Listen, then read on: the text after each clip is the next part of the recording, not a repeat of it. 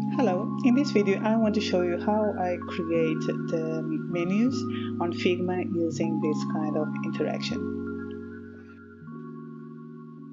Okay, so I already have here one mobile app design, and I will work on this page, and I want to use this button to display here a menu with more options.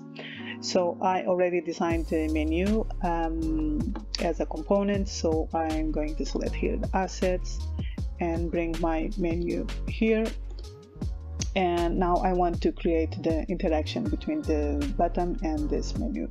So instead of the design, I need to activate here the prototype, and in this plus button I can drag and select the menu, and here on the settings so it will be on tap.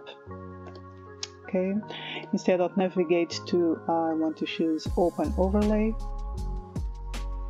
And here I can choose the position to display the menu, but instead of this centered or left or right, I want to choose the manual option, so I can move the menu to the correct place.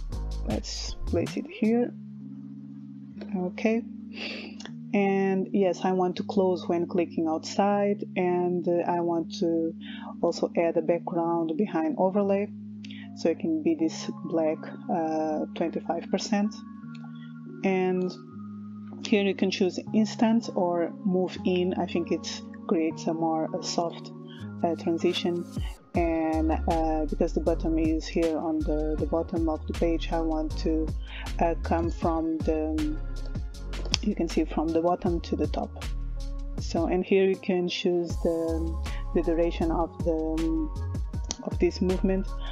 Let's try the 600, and now we can review and see how it looks.